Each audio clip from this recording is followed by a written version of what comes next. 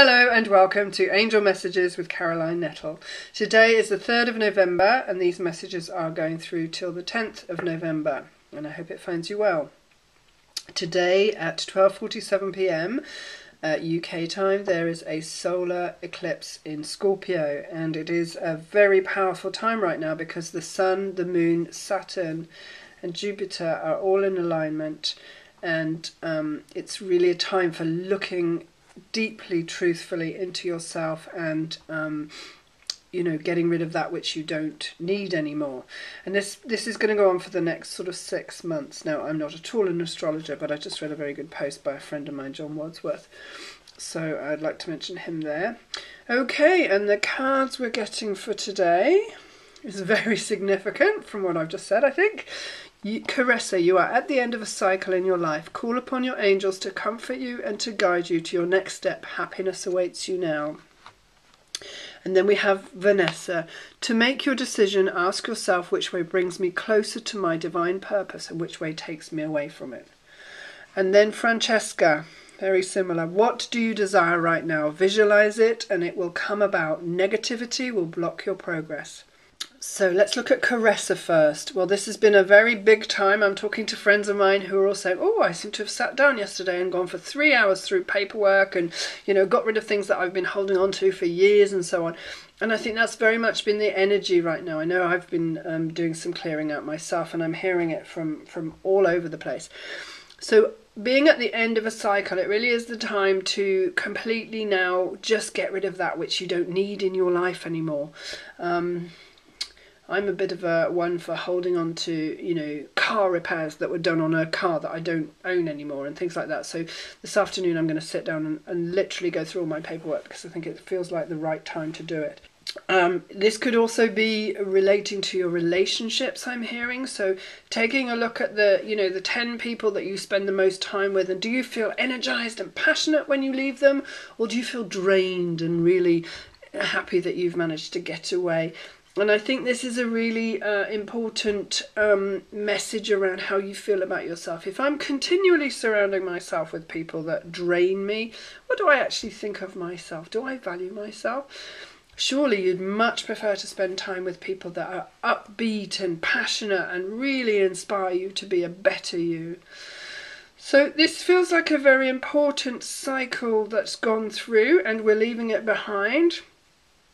And if there's anything that causes you upset when you're having to leave it behind, then call on your angels to comfort you and to guide you into your next step. Because always when the universe likes a vacuum, so if we make a space in our home, then there's room for new things to come in. If we make a space in our life, if we get rid of an old partner that's not particularly good for us, that allows new people to come in and fill the space.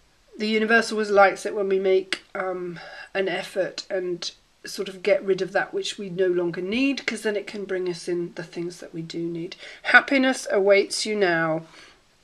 So there'll be joy for you once you have brought those new things to you. To make your decision, ask yourself, which way brings me closer to my divine purpose and which way takes me away from it? Well, I'm feeling here that this is very much about tuning into yourself. And one of the things that we humans do is we give all our power to the TV or to other people or to society or whatever. And we're so unused to listening to what we actually think. And I think there's a change happening in this area. I think we are starting more to listen to what we are and what we believe in and who we want to be with and things like that. But very often we do what we think we ought to rather than what we think we want to, or rather what we need to. So for example, if I take myself, I went to do angel readings in 2009. I didn't take it very seriously. I thought it would be a nice holiday, if I'm really honest, and it changed my life. And now here I am doing angel readings, and it's my path. My family and people, that I know don't particularly agree with angel readings. And if I gave my power to them, I would allow them to influence me into what I think. But I just know deep down in my soul that this is what I should be doing. So regardless of whether or not I get approval from those around me, I'm doing angel readings. And this is what the message is to you. Which way brings me closer to my divine purpose? and really sometimes when we step onto the spiritual path, this is something that, you know, the caveat to that would be, even if others don't approve of what I'm doing, if I absolutely know with every cell in my soul that this is what I'm supposed to be doing, I'll do it. And the thing is that I found is as I stepped into my power and into my strength, other people came out who did approve. And yeah, so sometimes we have to leave behind those that are no longer on the same frequency as us, and that can be tough actually on the spiritual journey. But yeah, you just find that you just don't gel with them anymore. There's not, you don't have the same interests anymore, and you drift apart. And then I found when that happened to me, I just invited people, like I was just saying, when I let go of those that weren't very healthy, good people started coming into my life who really, you know, I love to discuss spirituality and spiritual growth and, you know, all sorts of things like that. So sometimes it can seem a little painful to let go, but actually what comes in afterwards is much better, in my opinion. Okay, so then Francesca, what do you desire right now? Visualize it and it will come about. Negativity will block your progress. Okay, so the big sentence here is negativity will block your progress. So one of the things that the ego does is it... like I might have a thought, oh, I'll go and do this, and my ego will say, but you can't do that. And sometimes I have to really remind myself that my head lies to me and that my ego is always trying to keep me small, and sometimes I have to go ahead and do things regardless of what it's saying to me. We humans really struggle, I think, with, you know, constant negative thoughts.